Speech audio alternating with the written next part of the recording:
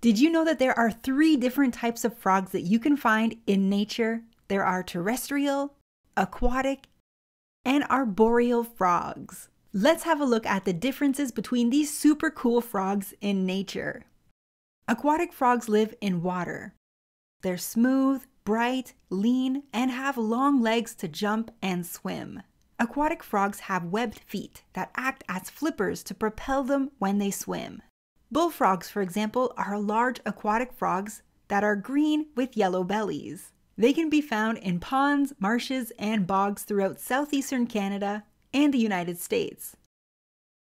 Arboreal frogs generally live in trees, have padded toes for climbing, and tend to be fairly small.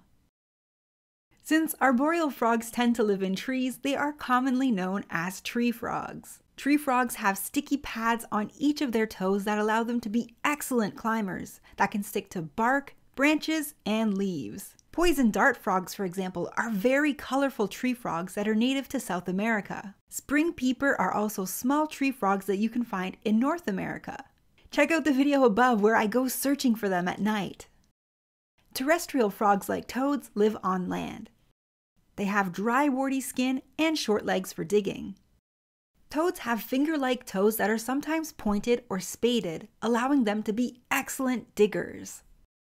All toads are poisonous since they have parotid glands behind their eyes and on their backs that secrete toxic poison when they feel stressed or in danger.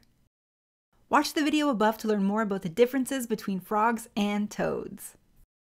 As for similarities between aquatic, arboreal, and terrestrial frogs, they are all amphibians from the order of Anura. They all eat similar things depending on their size, like bugs and small rodents. Generally, these frogs reproduce by amplexus and spawn in water during mating season. If you enjoyed this video, hit the like button and subscribe. This channel is all about toads and frogs.